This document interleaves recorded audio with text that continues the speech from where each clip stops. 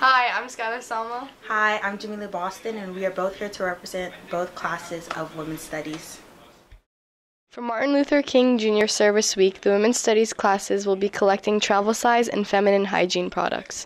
So if you have any shampoo and conditioner samples from hotels, extra toothbrushes and toothpaste samples from the dentist, or if you just want to donate any sort of hygiene products of any sort, please deliver them to Portable 1, January 21st through the 24th.